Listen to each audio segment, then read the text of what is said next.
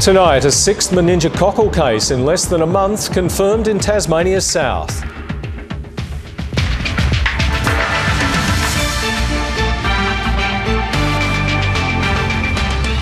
Also tonight, a disease that killed more than 1 million farmed salmon in Macquarie Harbour strikes again, this time in salmon leases off Bruny Island. A renewed push for the Mount Wellington cable car proposal. The claims of secrecy surrounding the project remain. And accusations of tokenism as the AFL shortens the season of the Women's League.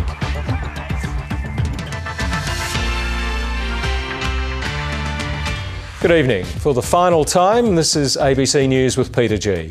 And a welcome to our viewers on the News Channel tonight. Another case of meningococcal disease has been confirmed in Tasmania, the sixth in just 3 weeks. A 66-year-old man is being treated in the Royal Hobart Hospital. Carla Howarth joins us from there now. Carla, what do we know about this man's condition?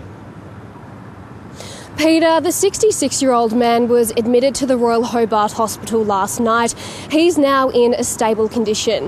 Authorities confirmed this afternoon that he had contracted the Y strain of meningococcal disease.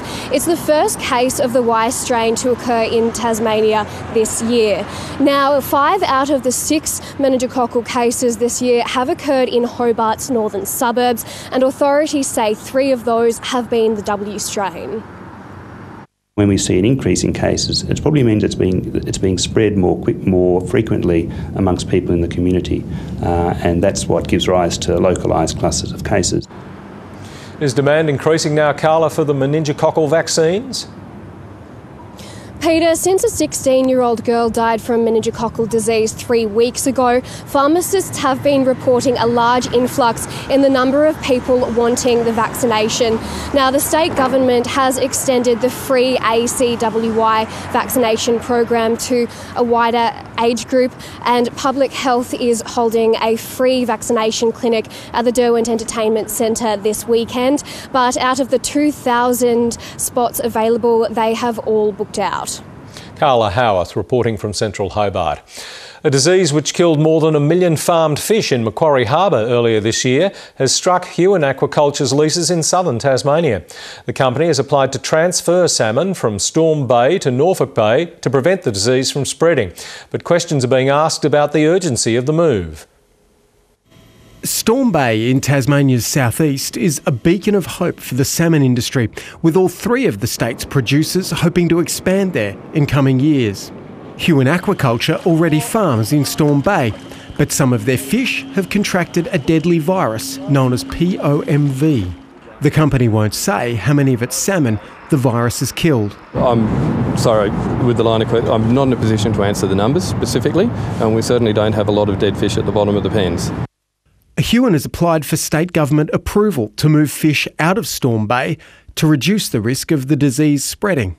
The new site is 450 metres offshore at Norfolk Bay. Reducing that risk by having an alternative harvest site rather than bringing those fish that have been infected back to where fish are that haven't been infected. But questions are being asked about the urgency of the move, with operations at the Norfolk lease due to start in 2 weeks and continue through until the end of November. Will they be coming into Norfolk Bay permanently? What does it mean with the diseased fish? What environmental impact will it have? Certainly there's a lot of concerns, a lot of questions being asked. Environment groups are asking about potential brand damage from the industry's massive expansion plans in southern Tasmania.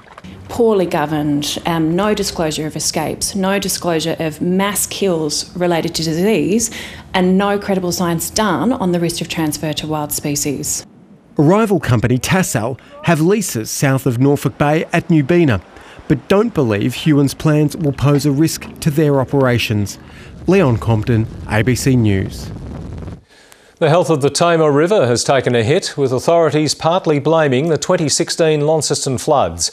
The latest report card by Natural Resource Management shows all sections of the river except one have deteriorated in the past 2 years. The agency says the Tamar is still recovering from pollutants that washed into the system during the floods, but other factors are also at play. In Zone 1, which is the Launceston to Lagana area, we know the area is heavily impacted by inputs from sewage treatment plants and the flows from the catchment coming from the north and south-east rivers, and so it concentrates a lot of pollutants into that zone. Earlier this year, the state and federal governments promised $95 million to improve the river's health and upgrade infrastructure. There appears to be renewed momentum behind the Mount Wellington cable car project after its plans for a base station were rejected by the owners of Cascade Brewery. Swiss engineers who designed the project are flying into Hobart this weekend to examine sites and address concerns about the project. But claims of secrecy surrounding the project remain, with an application from the company due to go before a closed council meeting next week. It's been over a month since Carlton United Breweries said no to a cable car based at its Cascade site.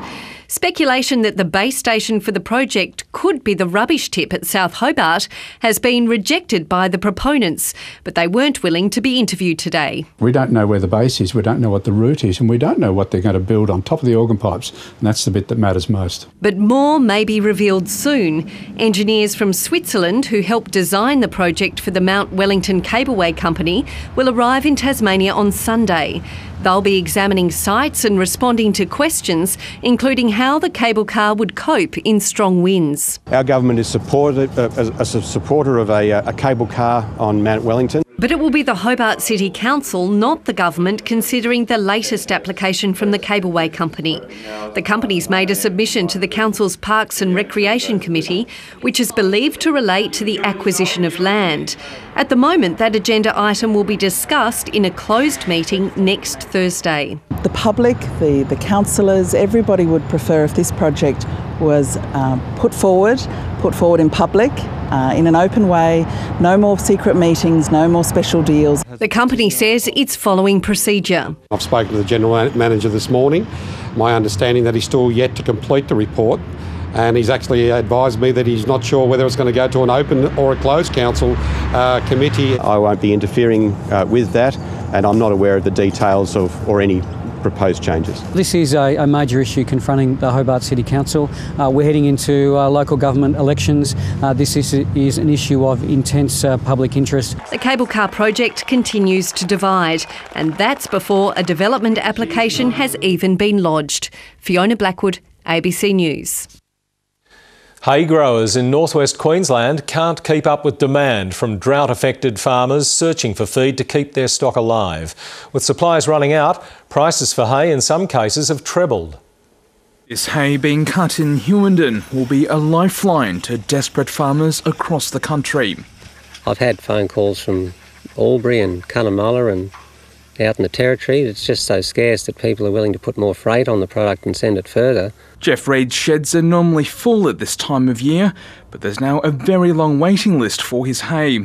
With supplies non-existent in New South Wales and rapidly diminishing in Victoria, many farmers are willing to pay to keep their stock alive. Jeff Reid has a fixed price for his bales, but says not every fodder producer is as scrupulous. You know, that people put the price up on an order that's already there, just say, oh no, sorry, the price has gone up, which is a bit hard to swallow because that person's in a bit of stress and finally got a supply and then get told the price has gone up. I've heard stories of $400 or $500 a tonne. You know, it's bloody ridiculous. 6 months ago, hay stockpiles were at an all-time high and prices low, but the drought has chewed through that buffer. Really specific products like lucerne hay, yes, the prices have tripled, but they've come off relatively low bases as well. Farmers are hoping spring rain will provide some relief, but with predictions dry conditions will persist until at least October, North Queensland hay producers will be the saviour for some time to come. The next crop has just been planted. It's not long, hopefully in another month it'll be up and away and growing and we can start producing again. We're working on supply from new areas all the time, and so there may be a little bit of light at the end of the tunnel. The Prime Minister's also given more hope to drought-stricken farmers in eastern states. It is a diabolical time, and I just want to thank everybody that is providing support. Farmers need our support, and we are providing that, and we'll be providing more. Those more difficult decisions, like completely destocking, thinking about off-farm income, etc., are becoming more relevant and real for a lot of producers at the moment. Hard choices ahead for many as the drought drags on. David Chen, ABC News, Hewenden. If you'd like to find out how you can help, go to the ABC's website, abc.net.au/drought. You'll find a list of charities that are assisting farmers and full coverage of this issue. A major showdown's looming at the International Whaling Commission. The chair of the IWC, who used to be Japan's chief whaling negotiator, has told the ABC the organisation cannot continue on the same path of dispute and deadlock between pro- and anti-whaling countries. But Australia's Environment Minister says he'll oppose any moves that would make it easier to kill whales. North Asia correspondent Jake Sturmer reports from Tokyo. To some, this is a scientific process needed to better manage our use of whales. To others, it's slaughter. Last year, fishermen harpooned 333 Antarctic minke whales, 122 of which were pregnant. Japan says it's needed to understand how many whales are out there. Humans are on top of the food chain. We eat living creatures with gratitude and by properly managing the resources. I believe it's a path we should take regarding animals and plants, including whales. Disagreement on issues such as this has brought the International Whaling Commission to deadlock. Japan's fisheries agency claims 40 of the 88 countries at the IWC support their position, but decisions can't be passed without the backing of a three-quarter majority. Tokyo wants to change that to a simple majority of 45. Something has to give, according to the IWC's chair. The only way, in my mind, to break this deadlock or break this situation is to change the paradigm again. What the two sides are in disagreement over is the fundamental purpose of the IWC, whether it should manage how the international community uses whales or whether the organisation should be doing more to protect them. Forget the clashes at sea. The showdown in September between pro- and anti-whaling countries appears set to define the future of the International Whaling Commission. Jake Sturmer, ABC News, Tokyo. A century after a tree was planted in memory of Tasmanians lost in World War I, the final tree has been planted on Hobart's Soldiers Memorial Avenue. The avenue now pays tribute to 520 Tasmanians killed in the war. None of these men ever came back, right? The trees stood for the graves they could never visit. We always came up on Anzac Day, and we also came on Regatta Day because my granddad's number 84, which is right down the bottom of the avenue. And yeah, but there wasn't really a lot said, but there was always kind of a sadness. There's a commitment from all levels of government to preserve the avenue as a living memorial to the dead.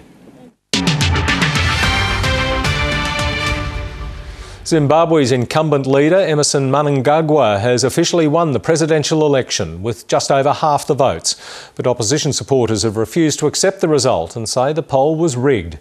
The accusation sparked deadly clashes on the streets of Harare. On the streets of Harare, there's a fragile calm. Police and soldiers have cleared the capital in the wake of the election violence, ordering shops to shut and sending people home. But it could all erupt again with news that President Emmerson Mnangagwa has been declared the winner of Monday's election. The votes received by Mnangagwa Emmerson Dambudzo of ZANU-PF party are more than half the number of votes cast in the presidential election. Opposition supporters reject the result, accusing the government of rigging the poll.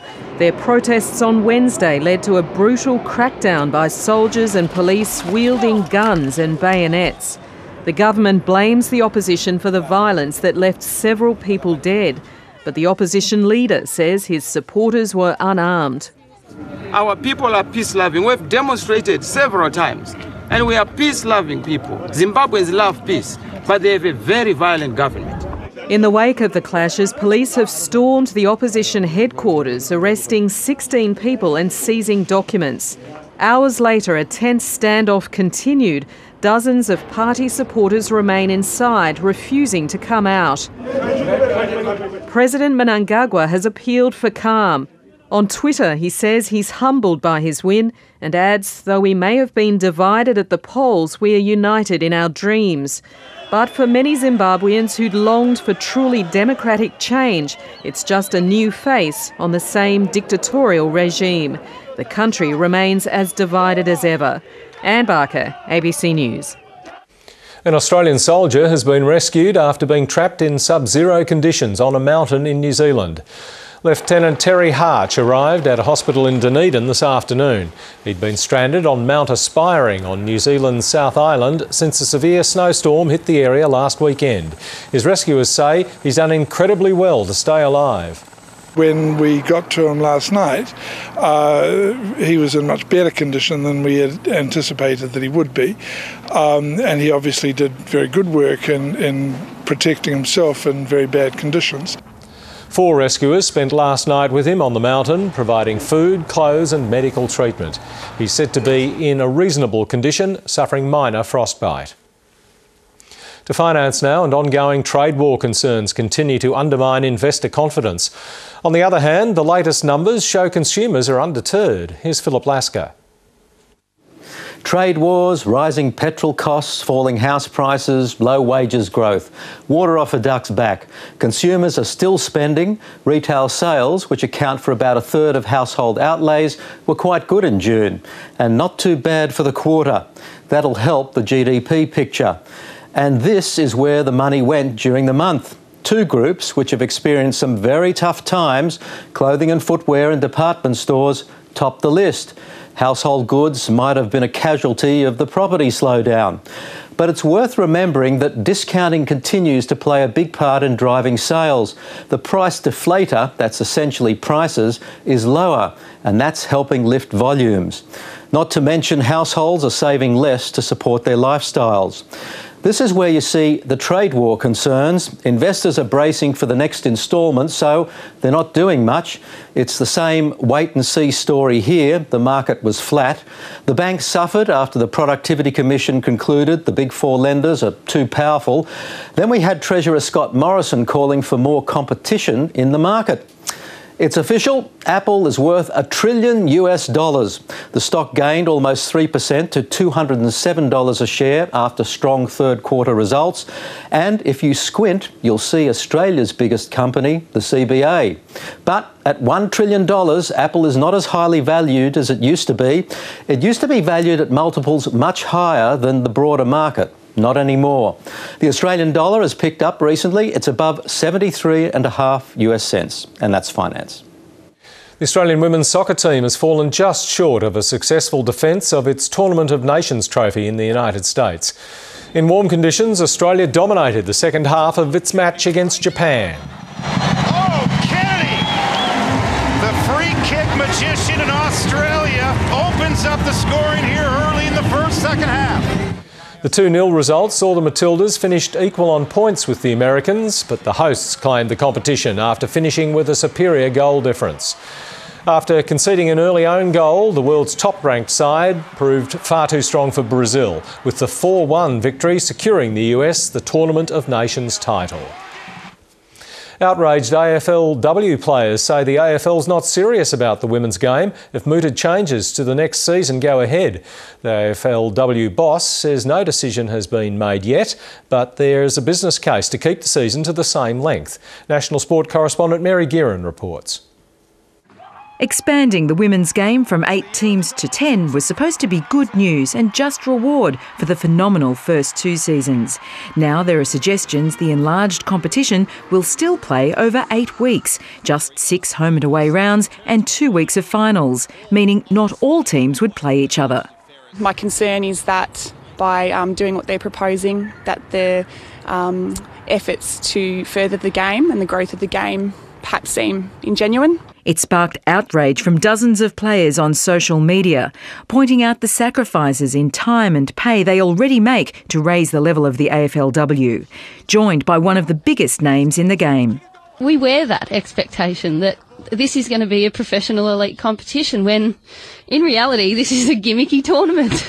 I know that there's a lot of emotion that surrounds women's football, but the AFL is dedicated to it and it's committed to make sure that this is sustainable.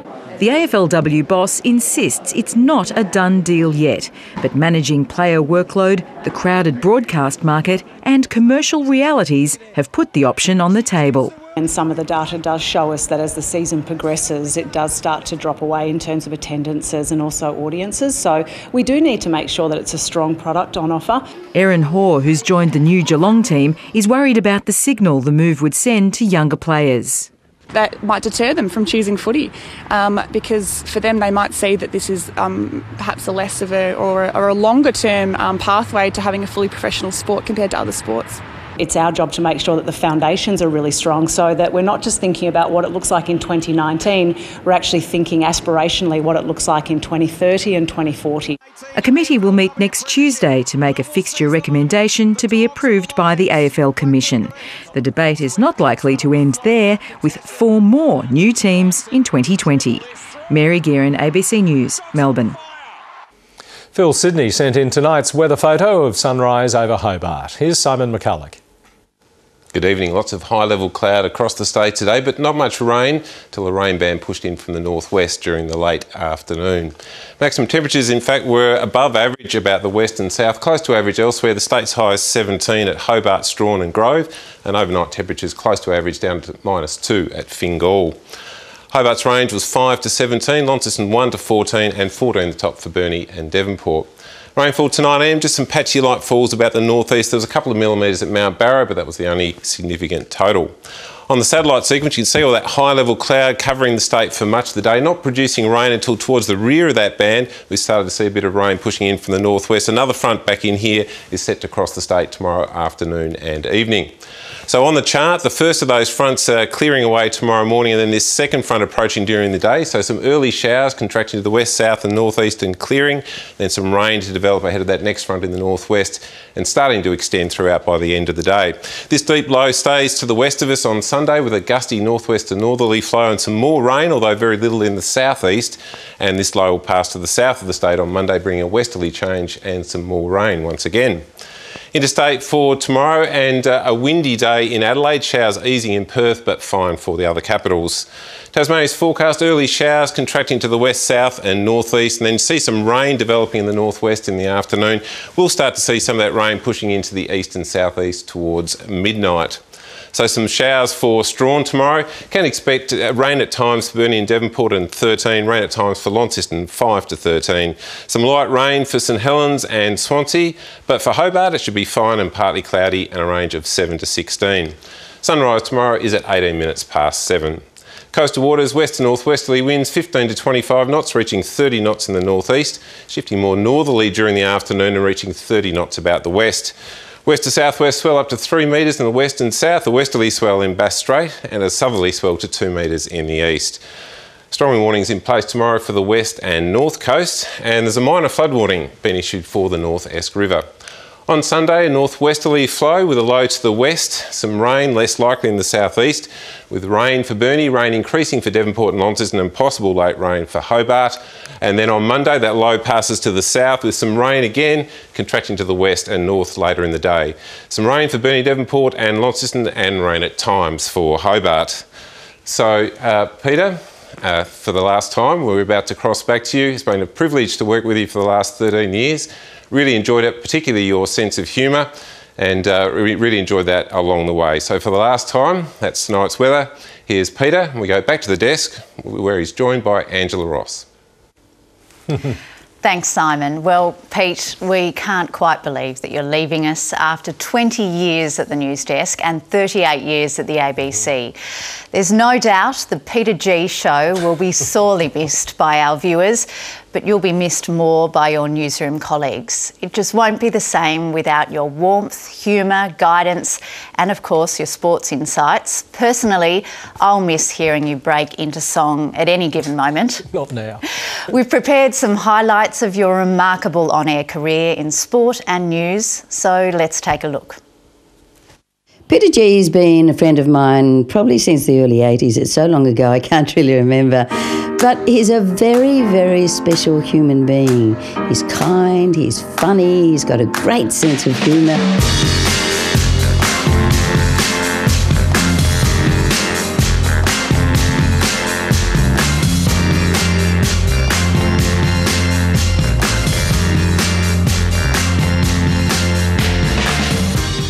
Very well respected. Of course, his knowledge of sport is encyclopedic. And that wraps it up from the Esplanade in New Norfolk and the 1983 Australian Water Skiing Championships.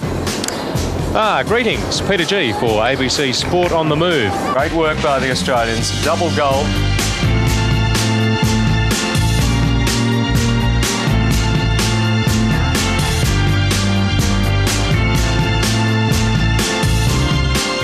We were looking for a newsreader in the newsroom in Hobart, and the EP at the time, or head of news, said to me, "You got any ideas?" And I said, "Yeah, I think I'd just a bloke."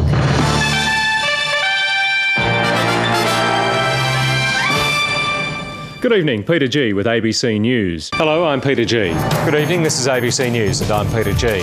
Good evening, this is ABC News and I'm Peter G.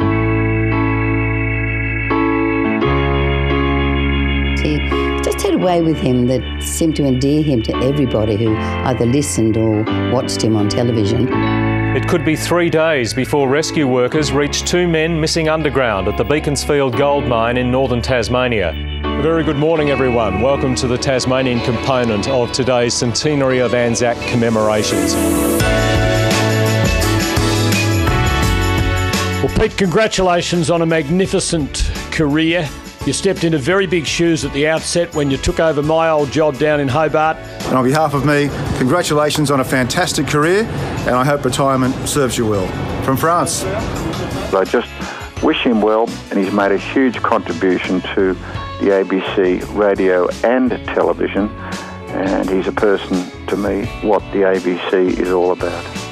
Have a very safe and happy retirement, and once again, it was a great pleasure to have worked with you, and congratulations on your magnificent career. Sincere thanks on behalf of so many Tasmanians who've enjoyed having you in their homes each night, and I want to wish you and your family the best in the next exciting chapter of your lives. I'm sure you probably called the start of my playing career, so it's an honour to call the end of yours. Well done, mate.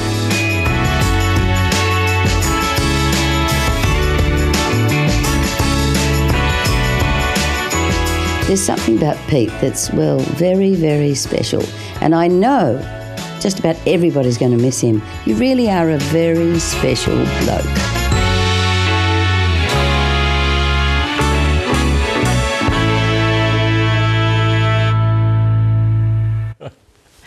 We couldn't agree more, Pete. And we've got a little something for you, and this is Tasmanian wine, of course. That's beautiful. Thank you so much, everybody. Thanks, Angela. Thank you, Simon. It's been a privilege to work with you and your predecessors, Mike Pook and Jackie Brown. It's thanks and goodbye to all my wonderful colleagues here at the ABC. You're what makes this organisation so special and so vital to the daily life of our nation. It's been an honour to work with you all in all your capacities right across the corporation, but especially those in the newsroom. To my journalistic and production colleagues, thank you for giving me the privilege of presenting such a quality product each and every night for the past 20 years. To my family, some are in the control room now, I hope you're not going to get sick of me not going to work anymore. And to you, the audience, thank you for being so loyal and supportive during my time at the ABC. It's the relationship I've been allowed to build with you all that's sustained me through the last 38 years. I know you'll give the same support to whoever sits in this chair after me. You've always been classy, Tasmania. Stay that way. Good night and goodbye.